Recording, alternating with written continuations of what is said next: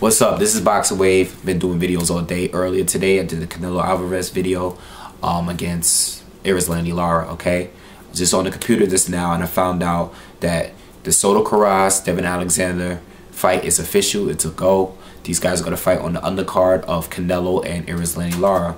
If you haven't checked out my prediction video, I just uploaded that today, so go check out that video. As far as this fight, I think it's a pretty good fight. You know, both of these guys are coming off losses to the future stars in the welterweight division. Soto Karass lost to Keith Thurman. Then you had Alexander. He lost his IBF championship to Sean Porter. Okay, so both of these guys, big wins. These guys both need this win. You know what I'm saying? I think it's a good fight. I think it's a competitive fight. Devon Alexander being the more experienced boxer. Not more experienced. The more skillful boxer out of the two. The speed, the hand speed, you know, the weight, the ring movement, and the lateral movement, and you know, just overall ring generalship. I think he is the better, more skillful boxer out of the two of them. I think Soto Karass is a very experienced fighter. He's been in there with a lot of guys. He's gave a tough fight to everyone he's been in the ring with. Okay, even Keith Thurman, even though he lost, he actually hurt Keith Thurman. He's hurt Marcos Maidana. He's beaten Andre Berto. He's beat Andre Berto. He's always gives a tough fight to anyone. Pressure fighter, you know, has some sting behind his punches, and he just keeps coming forward. You know, pretty durable. You know, he's a solid all around good fighter.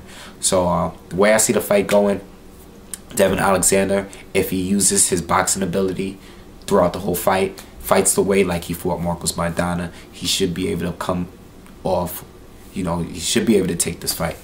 I don't see how he can't take the fight unless he fights a fight where, you know, Soto Karass is going to make it an ugly fight. He's going to pressure you. You try to exchange with him all fight, you might end up losing. You're going to get hurt. He might end up putting you on the floor, you know. But if he fights a smart fight, use those boxing skills, you know what I'm saying? Use his, you know, keep this distance, and, you know, even get on the inside, do what you have to do. But use that good boxing ability. You should, Devon Alexander should easily win this fight. All right. But Soto Karass, you know, he makes the fight ugly. You know, the pressure, the low blows. You know, he'll do whatever he has to win. All right. And if Devon starts to fight Soto Karass's fight, he could easily lose this fight as well. All right. But both of these guys need these wins. Both of these guys, you know, Devon at once kind of was like a top contender. You know, he was in the talks of possibly fighting Amir Khan, Kell Brook, even Floyd Mayweather.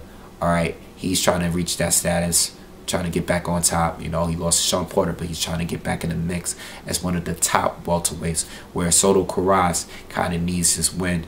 Up to this point, he's been like a journeyman. He's been like a gatekeeper for the guys that want to step to the next level.